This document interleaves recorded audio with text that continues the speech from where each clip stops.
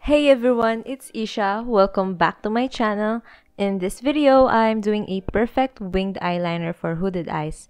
The products I'm using are locally available and don't worry, they're linked down in the description box. So if hooded eyes ka like me and you wanna achieve a perfect eyeliner, just keep on watching. Before anything else, i-moisturize ko na yung lips ko with a lip balm. So, I'm starting off my base with a moisturizer by The Face Shop. And mag-apply lang ako ng sapat na amount for my whole face.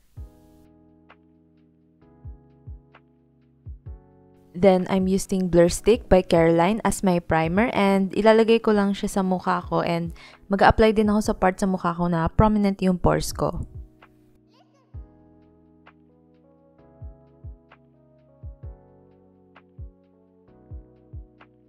For my foundation, I'm using Caroline's Oil Control Liquid Makeup and I'm in the shade Oriental.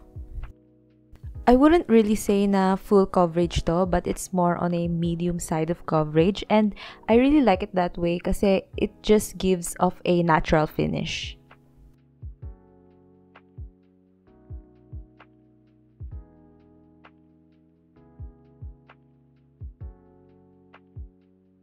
For my brows, I'm using Caroline's Best Brow Liner and I'm in the shade Almond. What I love about this shade is how it just applies naturally on my brows and hindi siya super harsh yung finish niya sa brows ko. So, ang ginagawa ko dito, fini-fill up ko lang yung brows ko, lalo na sa mga sparse areas. And I'm not going to make it too on fleek, but just enough to make it look natural.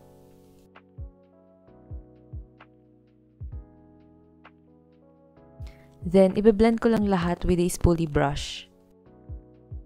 To conceal my under eyes, gamit ko ang Careline Brighten Stick. I like how it doesn't exactly brighten my under eyes. I think factor na rin yung skin tone ko. Nako-cover pa rin naman niya yung under eyes ko, pero yun nga lang, light to medium coverage siya.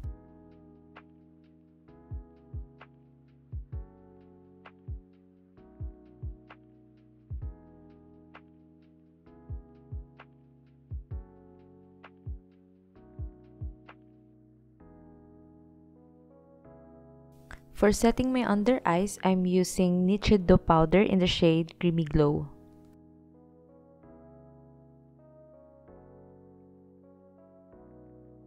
And i-contour ko lang yung nose ko using this contour stick by Careline. I-draw ko lang yung contour starting from my brows pababa. Then, I'm blending it out with a sponge and I make sure na binablend ko lang siya along the contour lines and hindi ko dinadrag pababa.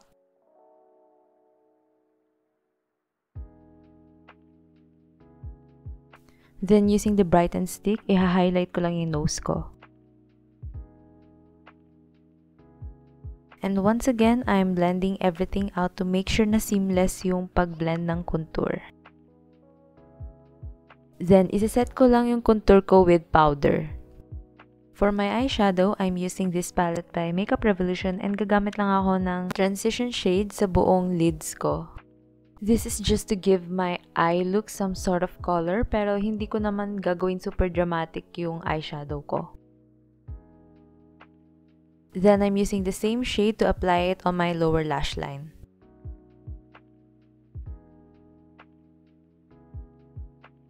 For my eyeliner, I'm using Tivian's liquid eyeliner pen in the shade Virago.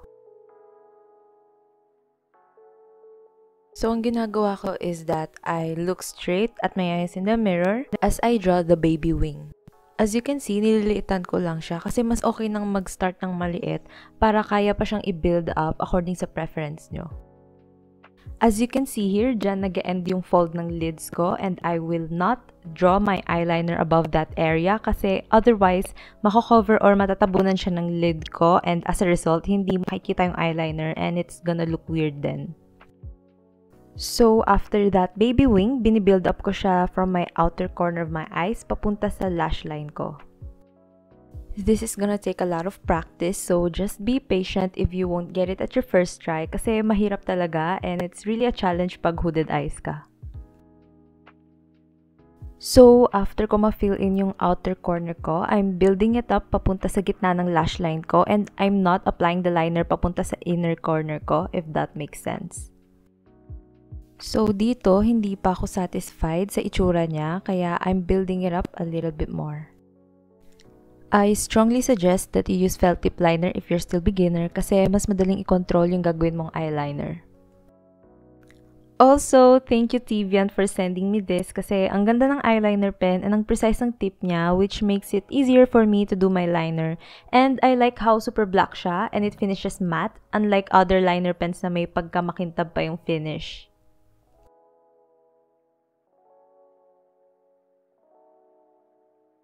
So, I'm just finishing up my eyeliner here and if I look straight to the camera or in the mirror, hindi siya weird tignan, buo pa rin yung eyeliner. Now, using Focallure Soft Gel Eyeliner in the shade 02 Chocolate, ita-tightline ko lang yung mata ko. I'm using a brown liner for this one para natural pa rin yung dating ng look ko.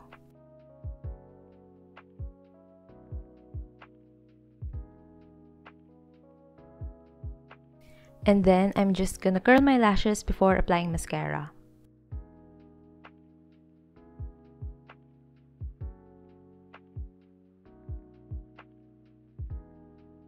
For my mascara, I'm using Tivian's Monk Cherie Mascara. And I'll be using this side of the product sa right eye ko. I honestly like this one kasi nabibigyan naman talaga ng volume yung lashes ko and hindi siya clumpy pag in-apply.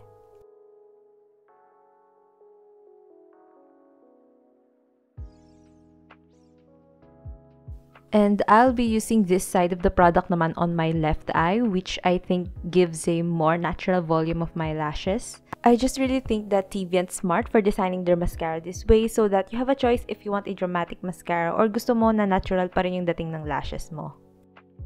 To bronze my face, I'm using Fenty Beauty Sun Stalker Bronzer in the shade Island Ting. I-apply ko lang siya above the hollows of my cheeks, temples, and my forehead. Gagamitin ko naman yung strobe stick ng Careline to highlight my cheekbones.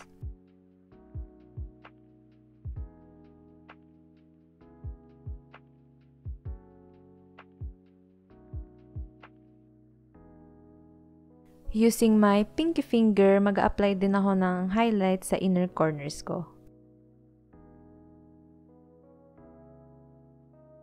Now, to finish the look, I'm using this color tint in Ocean.